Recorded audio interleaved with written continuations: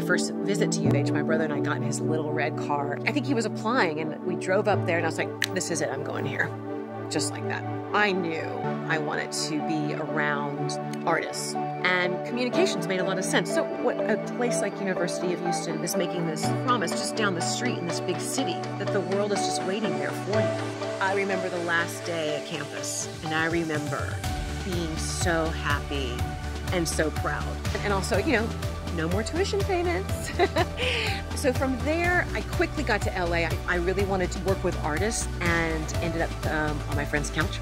The day after I think I moved there, I was with her and her friend, and he said, why don't you come work with me at this animation studio? I always like to say the wind blew me into film and animation. I got a call one day from Pixar, and hey, you want to come up and interview? And it was at this time where things were going a bit more digital, and 3D and CG was what everyone was talking about, and I had done a commercial or two in that kind of space. So I went up to the San Francisco area and interviewed, and I was like, that was the best interview of my life. And I got that job and moved up to the Bay Area. I was a producer for the short film division. Anything that wasn't a feature film kind of came my way.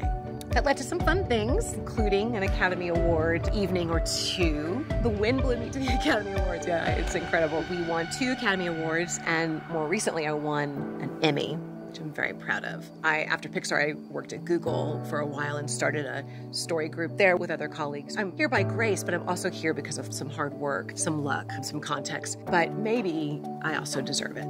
My family is my most important thing. I have 2 teenagers, so there's a lot of energy in my house, and my husband who works in a similar business as well, and so we have a lot in common there. And so the future for me is still very much still rooted in the past of artistry and storytelling. This company I'm working with right now is very generous to artists. It's called Epic Games. I think they always have the future in mind, and so we're very aligned in that way. I'm always proud to say that I went to University of Houston. This honor, it feels like U of H reached out from my past and grabbed me, and I'm feeling like this immense amount of trust. I'm deeply touched. I try and go out into the world and give it the best version of myself. Presenting Karen with her medallion is Sherry Correll and Catherine Miller. Ladies and gentlemen, a round of applause for Karen Dufilho.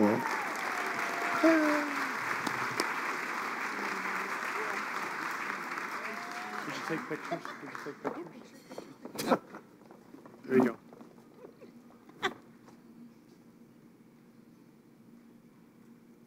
It's very quiet during the picture time. You can make some noise. Okay. Let me get to these things. Hi. I'm not sure at all how I got here. I haven't played in a Super Bowl. I haven't been in a rocket ship, Bonnie. I can't sing mariachi, but I do love it. I haven't started a nonprofit or scholarship, but I'll follow you anywhere. So just let me know. I will. But I am surrounded by friends and family and people who gave me the space to be me. And generosity. I'm surrounded by gifts of generosity.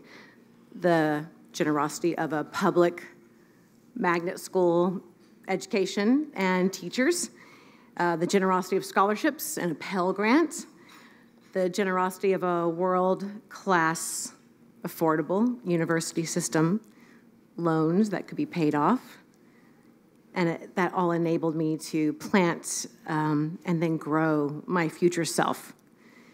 And the generosity of friendship, the selfless and blinding love of one of my BFFs, who I met at University of Houston, Sherry, is here, and who let me share her textbooks when I couldn't afford to buy them for myself, but we would sort of hustle that. It's 30-something years. And my other BFF, Catherine, her bottomless, always on, always there love and support and honesty, her drop everything nature, who will come join me whenever and wherever. Thank you. Thank you to the University of Houston team. Mike, where are you in your red suit? He's gotten a lot of shout outs, but he deserves all of them. And Brad, you just got a great shout out, and you made us all look really good tonight. I'm sure you make everyone in your life look really good. And Nancy Clark, I will miss your emails when this is all over. There you are. You can still email me. We can, yeah, okay. We can text. We can move to a texting relationship.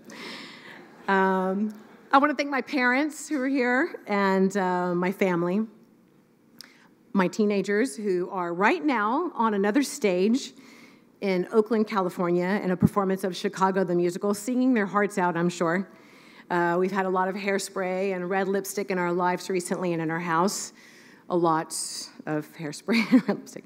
And mostly I want to thank my husband, my partner, Dan. You are my wonder wall, after all.